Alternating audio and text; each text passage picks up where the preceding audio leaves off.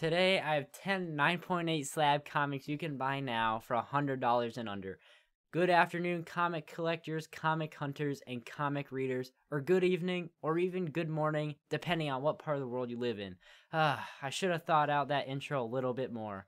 But whatever, how are you all doing today? I just want to give a big thank you to my returning viewers, and if you are new to the channel, thank you for stopping by and thank you for watching. I just want to start off by saying all my videos are geared towards making your money work best for you. I do my best to try and get you not to overpay, or even worst of all, get a case of FOMO and the fear of missing out.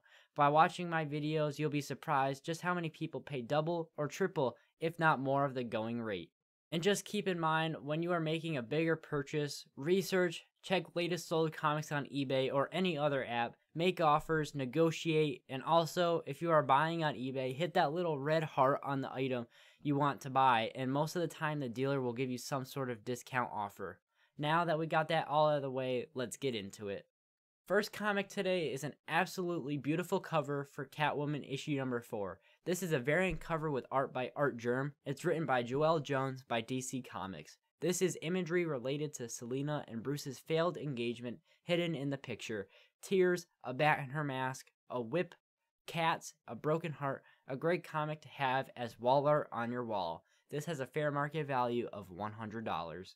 Up next is Miles Morales Spider-Man issue number 13. This is the first cover appearance of Billy Morales, and it's also the second printing with final interior page for the cover art. This is by artist Javier Gueron, is brought to you by Marvel, and the author is Saladin Ahmed. The cover A and some other variants were really popping at one point, with everything surrounding Miles and the Spider-Verse. Now Miles Morales Spider-Man issue number 13, a 9.8 has been coming down, and since September of 2022, this has a fair market value of $90. Alright, this one caused a lot of drama when it first came out. Comic stores supposedly didn't order enough copies. Some news was coming out that some dirty stuff was going on, like they were hanging on to them just to resell them higher, because there was so much heat on this issue. I had my own issue like this. They were like, oh, we forgot to put this on your pull list, and oh, we forgot this was on your pull list. I'm talking Batman issue number 89. This has art by Tony S. Daniel, and it's written by James Tynion IV, and it's brought to you by DC Comics. This is the first cameo appearance of Punchline, and it's the first cameo appearance of the designer. This issue in Hell Arisen was the first time where I saw everyone come out of the woodwork, waiting in big lines, arguing with workers and everything. Batman issue number 89 has a fair market value of $100 at a 9.8. This one was all the rage when it came out. It has a second and third prints, including virgin covers, and it's on the top 10 list. I'm talking Amazing Spider-Man issue number 55. We have cover art by Patrick Gleason. It's written by Nick Spencer, and it's brought to you by Marvel Comics. Spider-Man issue number 55 at a 9.8 has a fair market value of $70. Up next is Brightest Day issue number 4, and we got David Finch and Scott Williams on the art, written by Jeff Johns. This is a DC Comics, and this is the first appearance of Jackson Hyde, the second Aqualad. In April of 2022, Charlize Theron was to adapt You Brought Me the Ocean graphic novel featuring Jackson Hyde for a TV series. This book is also the first cover appearance of Deathstorm, who is not in story.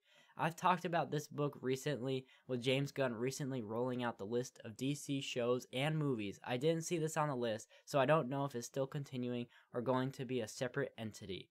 With that, Brightest Day issue number 4, a 9.8 over the past year, has had a fair market value of $98. This is the biggest, probably the most popular character on this list, and a movie is on the way. I'm talking X-Force issue number 2, with art by Rob Liefeld and has writers Rob Liefeld and Fabian Nicieza.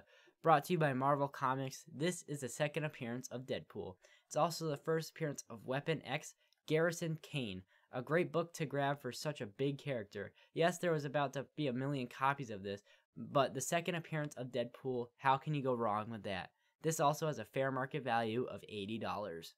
This one is for all the people who like to have sassy cover art for Sins of Sinister issue number 1. This is a variant cover by Art Germ, and the author is Kieran Gillen, brought to you by Marvel Comics. A gorgeous cover of Emma Frost. This at a 9.8 has a fair market value of $69. Up next is a series I really enjoyed, and I have the complete run. We got Oblivion Song issue number 1. Artist is Lorenzo De Felici and the author is Robert Kirkman. It's brought to you by Image Comics. This is the first appearance of Nathan Cole. A decade ago, 300,000 citizens of Philadelphia were suddenly lost in oblivion. This last info or update on this was back in August of 2021 when we heard Jake Gyllenhaal was said to produce and star in the Universal film, and since then it kinda seems in limbo. Recently, a fair market value 9.8 for this goes for $55.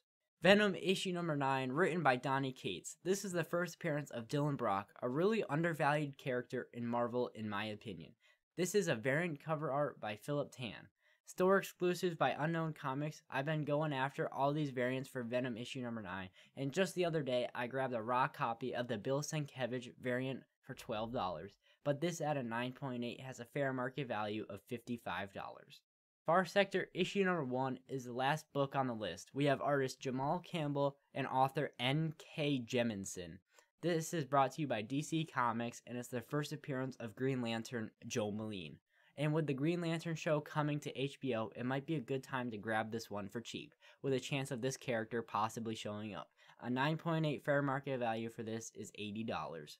There you have it, 10 9.8 comics, $100 and under. If you like this video, smash that like, hit the subscribe, and especially if you're new to the channel, check out my playlist of the top 5 comics that were hot and now ice cold. Hopefully these videos will help you save a good chunk of change, and if you like new comics, check out my reviews each week. With that being said, I'm Will the Comic Beast, and I'll catch you next time. Searching for greatness in a sea of the dying and shameless, a sea of the aimless. I don't wanna be one of the nameless. I'ma wake up with the mindset that one day I'm gonna make it, and I don't think I'll be fine if I don't break my limitations. Don't try to stop me, I exist to write my own story. I'll make a decision if I want some peace or if I want the glory, yeah.